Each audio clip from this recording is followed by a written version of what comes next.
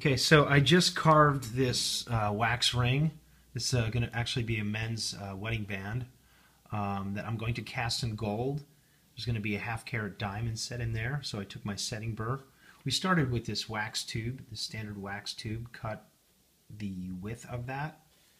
Started taking some files and other wax tools and carving it down until we had something nice and symmetrical. And then we kind of did this really organic finish on it with a file. We took our setting burr, put it in there, and here is the half-carat diamond. That's going to be set just like that, gypsy set, flat with the metal. And here's another one that I did today that is a little bit more smooth.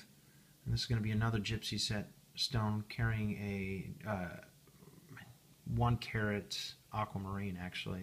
We're going to actually do this one in silver.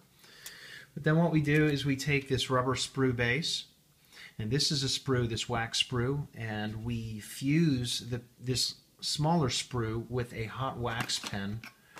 We fuse this to this sprue, so we fuse those two sprues together, and then we fuse on a wax carving ring. So there we go. There's that same ring that I carved that's going to carry the half-carat diamond, and this is actually going to be the one that I'm going to use. This one came out a little bit better.